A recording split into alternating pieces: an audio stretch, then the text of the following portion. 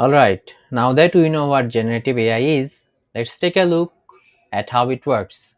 Generative AI is powered by something called machine learning.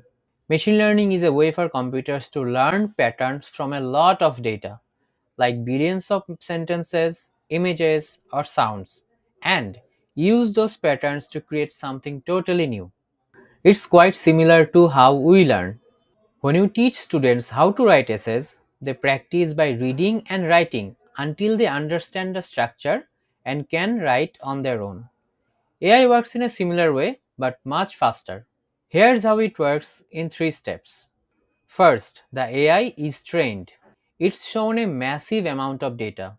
ChatGPT was trained on billions of pieces of text, books, articles, websites, so that it could learn how language actually works, like grammar, tone, and context. DALI, on the other hand, learned from images paired with descriptions, so it could understand what a blue sky or a running dog actually looks like. And then in the second step, the AI learns patterns.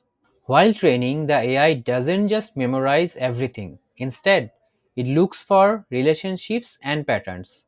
For example, if it sees the word classroom, it learns that words like teacher, students, and learning are often related. This helps it predict and generate relevant responses or creations. And in the third and final step, the AI generates new content.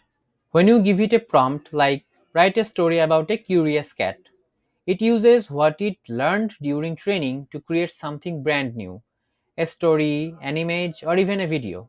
It doesn't copy the training data, it combines patterns it knows to produce something original. Now, why does this matter for us as teachers? Understanding how generative AI works helps you use it more effectively. For example, if you are using ChatGPT to create a worksheet, you will know that the AI works best when you give clear, specific instructions. It's not guessing, it's using patterns from its training data to give you the best possible response. One important thing to remember: generative AI is only as good as the data it's trained on.